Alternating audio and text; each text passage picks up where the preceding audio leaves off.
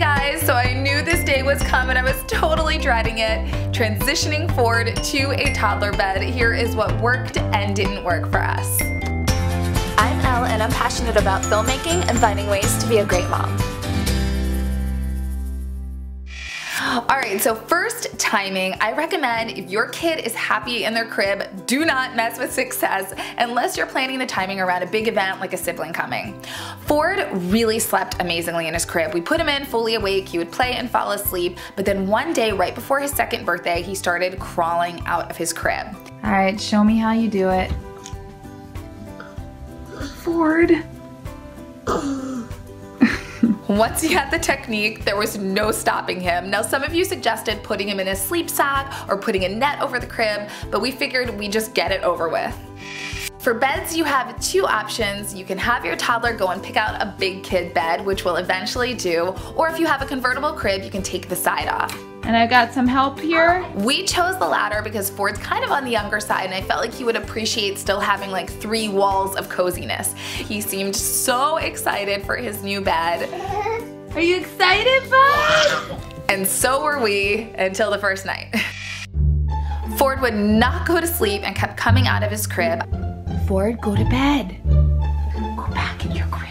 I tried guiding him back what felt like a million times. Good night, Ford. Go to sleep. Not on the floor.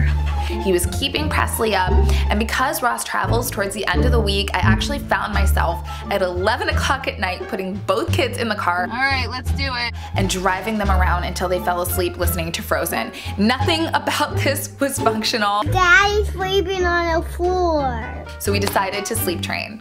We did his bedtime routine, which includes like rocking to relax him. Nice multitasking, Ross. We put him in his bed and then held the door shut while we watched the monitor.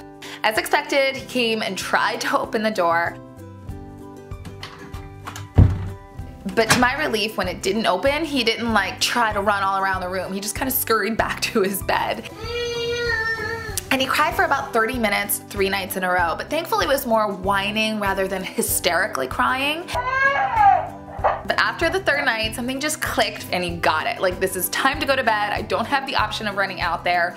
And we were really excited. We're like, okay, he's sleeping again. He was in his room from 8:30 to 7. And I was just thrilled to be able to make this episode and be like, guys, it was tough, but it worked. And then the regression came, and he started last week waking up at 4 to 4:30 in the morning and coming into my room. And he wasn't like upset, he was super happy. Ford, it's too early. So this is the sleep deprived state I'm currently at. I'm considering getting a lock on the door, although I'm a really heavy sleeper, so I'm not sure I feel comfortable with that. And also I'm gonna try one of those alarm clocks that indicate time. To be honest, I do not think it's gonna work with Ford.